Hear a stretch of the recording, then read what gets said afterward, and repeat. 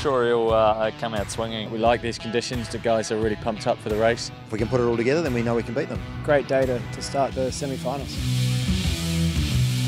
The first playoff semi-final pitched Emirates Team New Zealand against Rover BAR. Please start.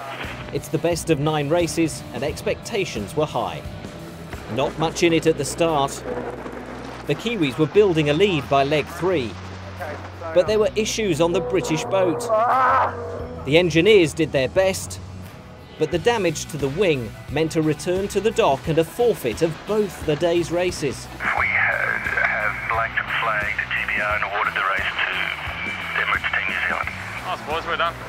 The teams say they will be back for the next day's racing. Clean start for the first race of the other semi-final, Artemis Racing up against Softbank Team Japan. The Swedes were fast and error-free, but by leg 3 Japan pounced and went ahead. A lead they held to the end. When the two met again, Artemis claimed a penalty. Not so, said the umpires, and Japan were off to a flyer. But leg 4 saw Japan slip up. And Artemis took advantage to square the semi-final.